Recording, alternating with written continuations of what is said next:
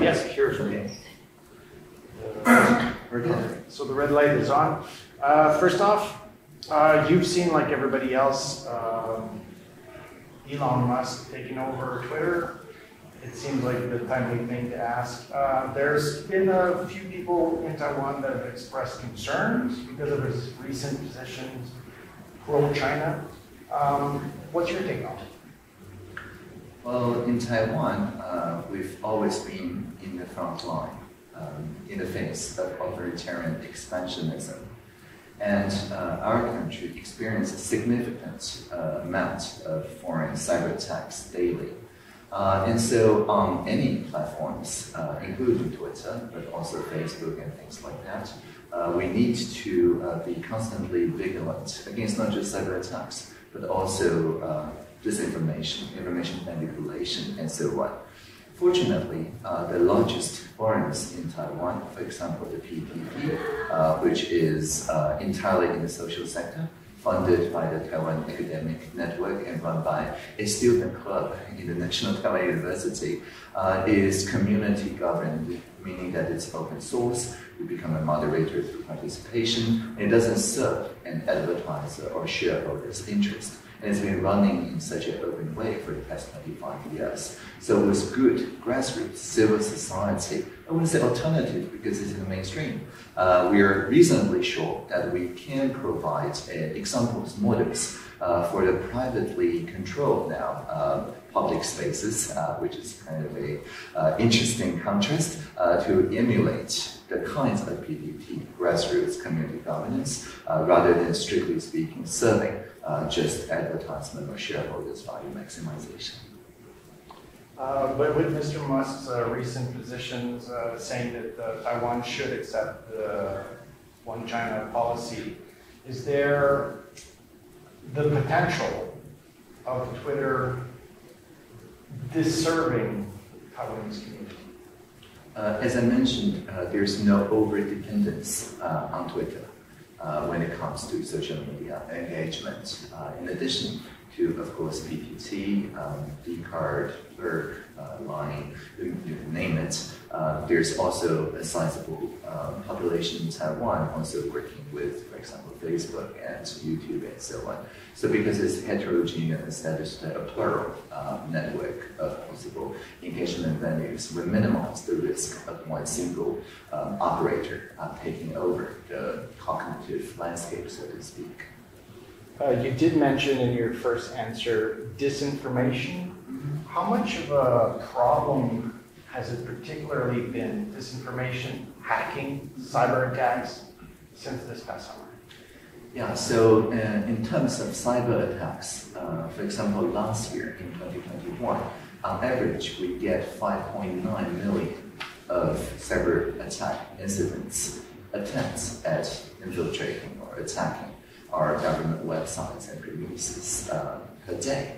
So millions per day. And that's up from 2.7 million per day the year before, 2020. So it is indeed growing.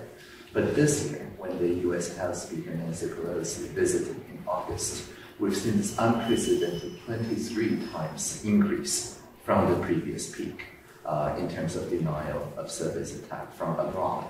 Of course, it didn't compromise any confidential documents and so on, but it did result in a couple of websites from the government's website not providing service outages for a couple of hours and so on.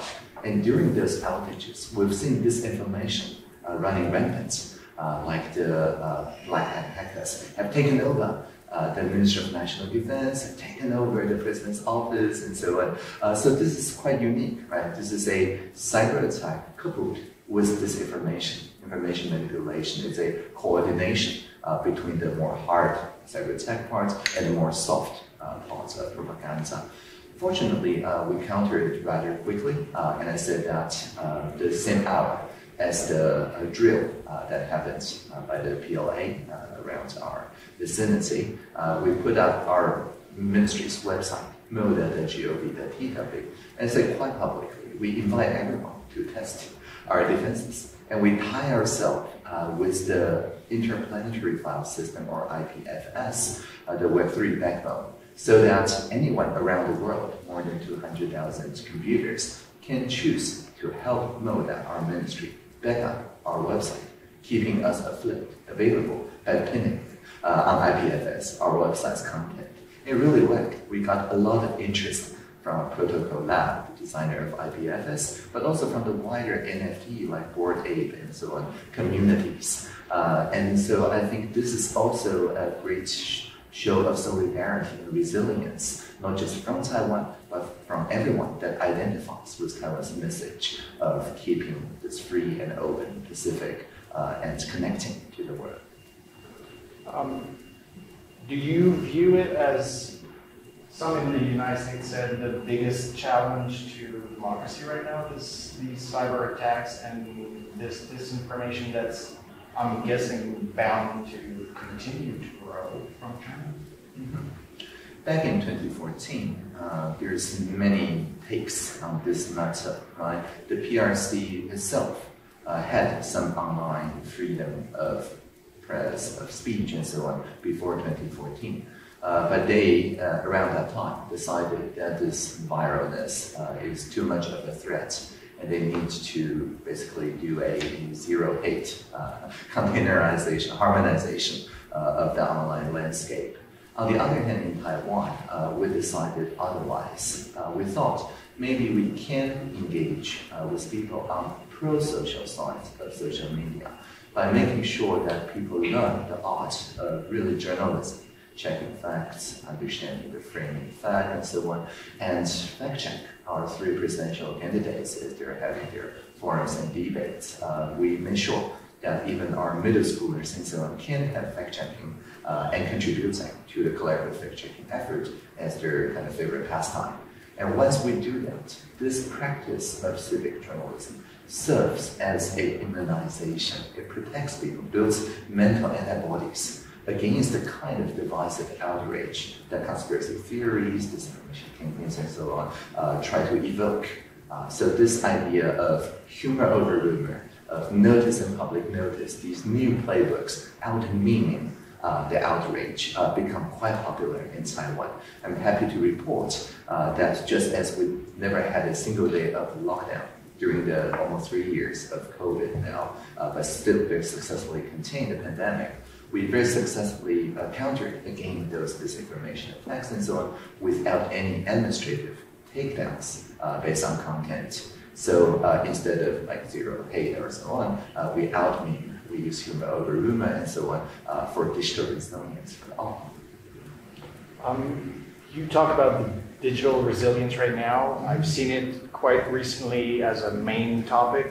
What can be done to make sure Taiwan and its citizens actually is resilient and ready? Right. And you mentioned Elon Musk and Twitter, but also quite popular in the conversations nowadays is non-geostationary satellites, which includes the mid-Earth orbit as well as low Earth orbit. As we have seen from the Russian assault, brutal war against Ukraine, there's a lot of interest worldwide to understand what's actually happening in Kiev when Kiev was being attacked. I myself stayed up all night trying to refresh all the information sources, including the Kiev Independent, their local journalism. But consider, if they do not have broadband access at Kiev, then the same appetite for information will be satisfied by disinformation. And we will no longer then have the chance to learn what's actually going on in Kiev. And President Zelensky will not have the opportunity to talk to leaders around the world and also out-memeing the propaganda. Nowadays, we all still remember, right? He said, I need ammunition, not a ride, and so on. And that's out-memeing the propaganda. So what I'm trying to get at is that we need to make sure that even in the largest of the disasters, earthquakes, multiple very large earthquakes, that damages our submarine cables and so on, we still need a connection to the wider democratic network, and which is why we're investing $15 million or so over the next couple of years to build, as I mentioned, non-geostationary orbit, more than 7 100 different stations around Taiwan, some fixed, some mobile, so that when disasters happen, the journalists can still report to across the world by having real-time access to broadband. So, but let's say there was an attack or an invasion attempt tomorrow morning or next week. Would you be ready? How much time do you need to be ready and where you want to be? Well, just like earthquakes, right? Earthquakes don't give us a lot of advance warning either, usually just a minute or so or even less. So because we plan this idea of all hazards scenario, if we're quick enough for earthquakes, mitigation and so on, then we're quick enough for all the other kinds of disasters. So I think the idea here is continuous improvement. We learned from earthquakes. Just a month ago, there was 3 large earthquakes successfully. So the idea is that we learn from each typhoon, each earthquake, each cyber attack, each disinformation crisis, and so on. And then we successfully counter these by providing advanced warnings and also learning from those new tactics. So I don't think there is a perfect score that we would just be there, but instead we will just keep agile and make sure that every citizen understands the toolkits available to get the messages out and also to counter against propaganda and disinformation. You mentioned low and middle orbit backup systems, if you will. We seem to come back to Mr. Musk again, and in this case it's Starlink. Would you have to be reliant on Starlink, or you have your own network that would be up and running? Right. So this year already, we work with SES, which is a European company that provides mid-Earth orbit connectivity. So we work already with the Hsinchu Fire Service, as well as local firms such as Pegatron and Microsoft together to provide mobile 5G O-RAN telecommunication towers, so mini towers that could be put on a vehicle, so that if there's a fire or any emergency, the firefighters with their cars can actually provide emergency connectivity backed by mid-Earth orbit satellites. So again, we're looking for solutions not from a single vendor, but from a mix, a heterogeneous plural mix of possible vendors that provides the bandwidth and also low latency communications we need. How unprecedented is it for somewhere in the world like Taiwan to have to go all in on digital security because of the threat and because of the proximity of, let's say, China and the different conditions right now? Well, I think all democracies are facing this common challenge, especially leading up to elections and so on. There will always be cyber attacks or disinformation attacks and so on. It just so happens that Taiwan is kind of the place where all those latest tactics, those new emerging tactics are first being tried upon.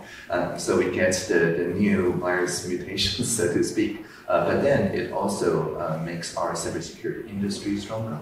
Another thing is that Taiwan is at the root of trust for many things. For example, semiconductor. The Taiwanese chips are used all over the world for scientific or even military computational needs, and that is a lot of trust, right, on our capability to produce trustworthy chips. So I say that MIT, made in Taiwan, the T also stands for trustworthiness, which is why we also need to double down in investing in cybersecurity standards. For example, the E187 that protects the entire supply chain for chip making for semiconductors, to make sure that this software cybersecurity defense is coupled with this trustworthiness in the hardware supply chain. So these two go hand in hand. So I would say that all democracies face the same threat, but Taiwan is also part of the solution. The Taiwanese chips, our cybersecurity capabilities, our know-hows in countering disinformation, our way of doing digital democracy to build bridges collaborating across diversity. All of these are antidotes or possible solutions to this common challenge. You always bring it back to solutions when I ask questions. Mm-hmm. You seem to be very confident and level-headed. What keeps you up at night? Earthquakes. I mean, I literally waking up from bed by early morning earthquakes. And this is the reality of Taiwan, right? We're caught between the Eurasian plate on one side and the Philippine Sea plate on the other. And the plates keep bumping into one another. There's on average 3 failed earthquakes somewhere in Taiwan every day, just like cyber attacks. So I think this instilled in us a sense of resilience and also the kind of optimism you just described. Because while bumping into each other, it also raised the tip of Taiwan, the Jade Mountain or Yushan, by a couple of centimeters every year. So we kind of grow up because of those tectonic tensions and bumping into each other. So similarly, I think we can deliver with other partnering democracies a recipe for democracies to matter even more in the digital age. Instead of sliding back democracy by saying this violence, this toxic so-called social media is a threat, so we need to do a top-down, shutdown, lockdown, or something like that, zero hate or something like that. We instead deliver solutions, vaccines, cures, and things like that, that protects the people from those virus of the mind to immunize the population. But this is never done in a top-down way, but through voluntary collaboration, especially civic journalism. What's the biggest challenge to get to the resilience you want to get to? Mm-hmm. Yeah, a couple of things, right? So first, this resilient civic journalism only works if the internet works. If there's no internet connectivity, if all the submarine cables have been cut, well, the best civic journalism training is for naught. Which is why, of course, including the non-geostationary orbit satellites, we need to configure a truly resilient network topology so that people can still have access to high bandwidth communication channels no matter what disaster. And the other challenge is to make sure that democracies around the world understand that this is a common challenge. This is not just singly targeting Taiwan.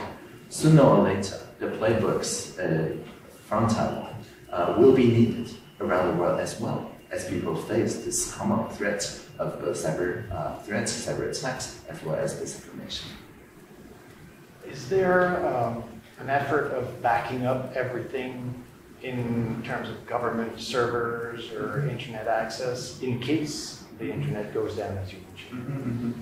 Yeah, so we use a hybrid cloud model in MODA, in our ministry. As I mentioned, our website, the homepage, moda.gov.tw, is both backed up on the Anycast network of content delivery networks, the CDNs around the world, but it's also backed up by volunteers running the IPFS system, donating their spare hard drive capabilities and connectivity capabilities to help to keep us afloat. So there's a side that we partner with the system vendors around the world, invest in them, but also there's a side that just work with the grassroots support, and both are important. So I think this backing up, it goes beyond just a website. We can also share the know-how, the public code, as we say, in mitigating such cyber attacks. Case in point, the grassroots group G0V Archive 0, who collaboratively designed this COFACT system that makes sure the middle schoolers and really everyone can flag, even in end-to-end encrypted channels, apply incoming disinformation as spam, and collaboratively fact-check those spam together without compromising privacy. Now this system, because it's entirely open source, this is in the commons, in the digital commons, many other jurisdictions, civil society groups, simply deployed the same system. So if you change cofax.org, remove the ads and go to cofact.org, you get into the pilot version, for example. And so I think this idea of grassroots co-creation for the digital commons forms the digital infrastructure and digital spaces in the modern age. And I think this, more than anything, is how Taiwan can help by providing recipes, but instead of patenting it or selling it for profit, we just open source it so the world can learn from our playbook and improve upon this. Do you think Taiwanese people are aware enough of the effort and participation they will be needed to make in order to make this successful? Well, sometimes it does take a wake-up call.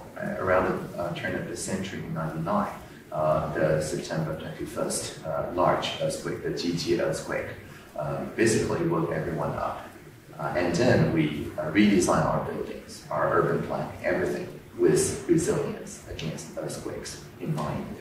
So similarly, the Ukrainian situation, the Kiev situation, as well as following U.S. Head Speaker Nancy Pelosi's visit, the hybrid cyber and disinformation attacks served to wake everyone up for the necessity for people to be aware of these things going on, but also not to panic, but rather learn the sort of civic journalism, the resilience, training and so on that one needs to go through to have good cybersecurity hygiene and so on.